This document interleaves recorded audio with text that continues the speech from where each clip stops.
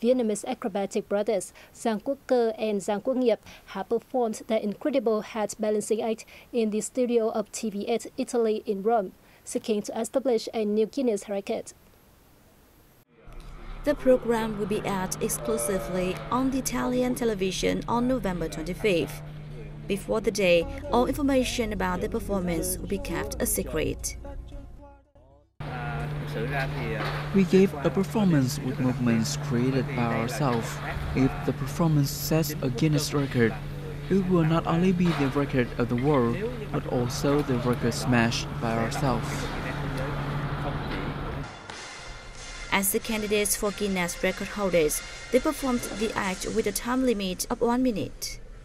The artists now have to wait for the organizers' official announcement about the result after broadcast on November 25th.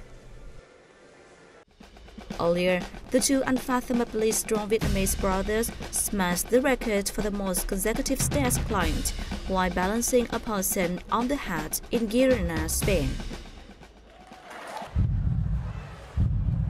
They received National Certificate of Merit for their performances abroad in the UK's Britain's Got Talent TV show.